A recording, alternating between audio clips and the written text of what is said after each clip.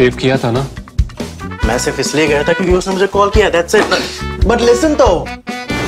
Save it for someone else. जिंदगी में save करना जरूरी है, मगर जब बात पैसों की हो, सिर्फ सेविंग से काम नहीं चलेगा। इक्विटी म्यूचुअल फंड्स में इन्वेस्ट कीजिए और अपने सेविंग्स को आगे बढ़ने का मौका दीजिए। Mutual fund investments are subject to market risks. Read all scheme-related documents carefully.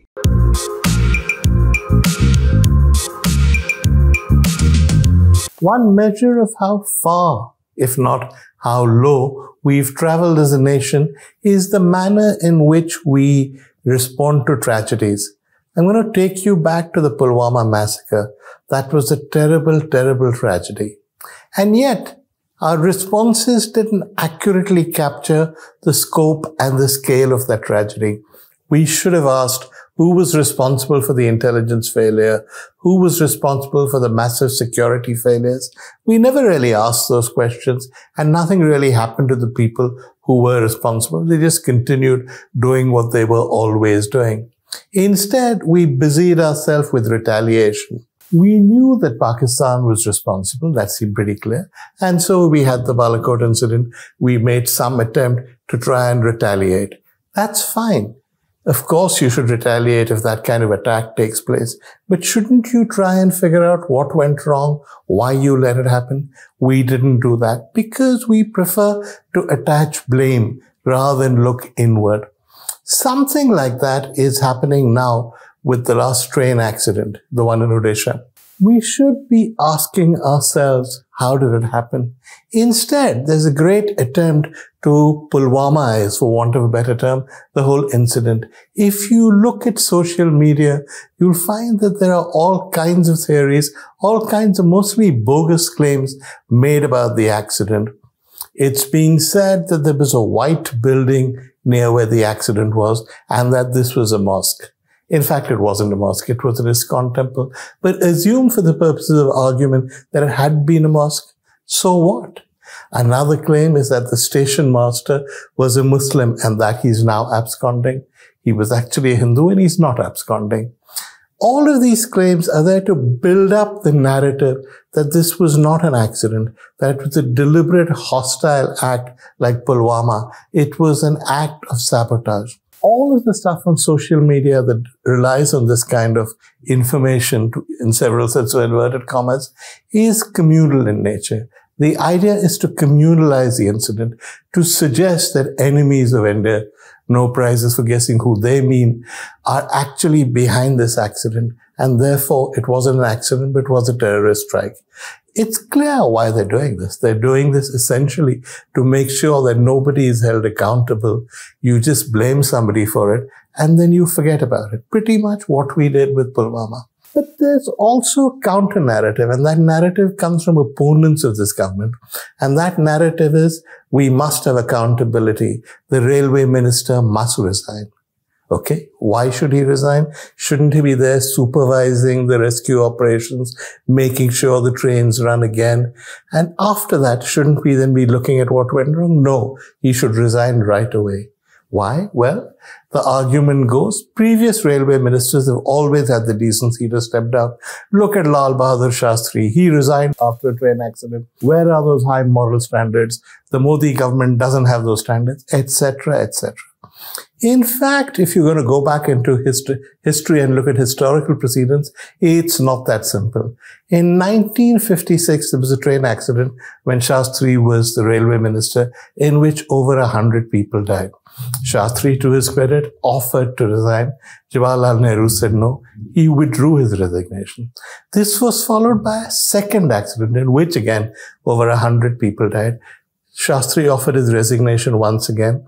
And this time, it seemed a bit much to say, no, withdraw it. So Nehru accepted. But even when morality was upheld, as people will tell you, it didn't really do Shastri very much damage. He went away, was hailed as a paragon of virtue, as a really moral guy. And when Nehru died in 1964, guess who took over and became the second Prime Minister of India? The very same Lal Bahadur Shastri. In fact, there's a tradition in the railways almost where railway ministers resign or threaten to resign or promise to resign after accidents and nothing happens. If you go back to Mother of India, possibly the best railway minister in living memory, there was an accident when he was minister, he resigned. He went and saw Rajiv Gandhi and said, listen, I'm very emotional about this, I have to resign. And Rajiv Gandhi said, this is silly. Ministers are not responsible for every single thing that happens. You've done the right thing by coming to me to resign, but I'm not accepting this resignation. This has been the pattern ever since then. Nitish Kumar, in 1999, I think it was, resigned when he was railway minister after an accident. The government accepted his resignation, but like within a year or so, he was back as what? As railway minister. Mamata Banerjee offered to resign when there was a railway accident. Vajpayee refused to accept her resignation. There are so many instances of these resignations being handed in and not being accepted that the claim of some moral authority or some moral imperative, which means that railway ministers always resign, is bogus. When so-called moral resignations take place or are accepted, there's usually politics behind it. VP Singh in 1987 resigned on moral grounds when he was defense minister. The moral ground was as follows. He wanted to stab Rajiv Gandhi in the back and become prime minister. The resignation was step one. And of course, he succeeded. By 1989, he was prime minister. Often it's the people who are accepting the resignation who play politics. When Madhav Rao Scindia was aviation minister, pilots went on a strike. To try and break the strike and try and provide some services, he wet leased aircraft. One of those wet leased aircraft crashed. There were no fatalities. It wasn't such a huge deal. But because he'd been associated with this policy, he went and saw Narasimha Rao and offered to resign. Narasimha Rao, who'd always thought of Scindia as the potential rival, was gleeful. He grabbed the resignation, wrenched it out of his hand, and accepted it immediately. In any case, even then, Scindia was back in government in 2 or 3 years. So what do these resignations prove? They don't prove very much. It's just a sort of Indian tradition that when something happens, the minister resigns. But it's restricted only to transport ministries. For some reason, it doesn't go on to other ministries. If you look at one of the biggest disasters befell India, it was demonetization. Did anybody resign over demonetization? Did the finance minister resign? Did anybody even ask for his resignation? Was he even aware that demonetization was going to happen? Nobody is sure. There have been screw up after screw up after screw up by Indian ministers. They have not been expected to resign. It's just the railway ministry and perhaps the civil aviation ministry after Scindia where people are expected to resign. Does this make any sense? Now, the specific complaint, the claim that Ashwini Vaishnaw as railway minister should resign is, I think, playing into the hands of this government.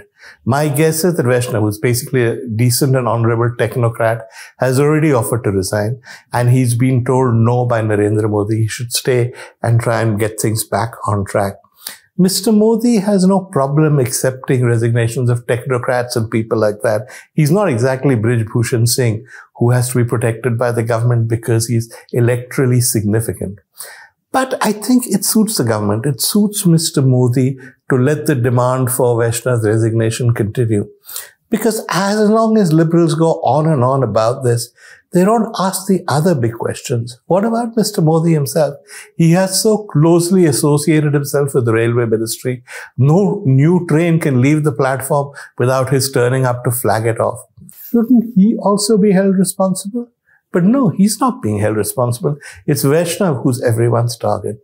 Shouldn't people ask questions about this government and the way in which it works? That such a terrible tragedy was allowed to take place. There are stories about how the safety budget was ignored. I don't know if they're true. But certainly there's an investigation to be done. There are questions to be asked. But no, once again, we're not fixing any accountability in this chorus saying that Vaishnaw should resign. But let's assume for the purpose of argument Vaishnaw does resign, which is I'm not ruling out. What happens?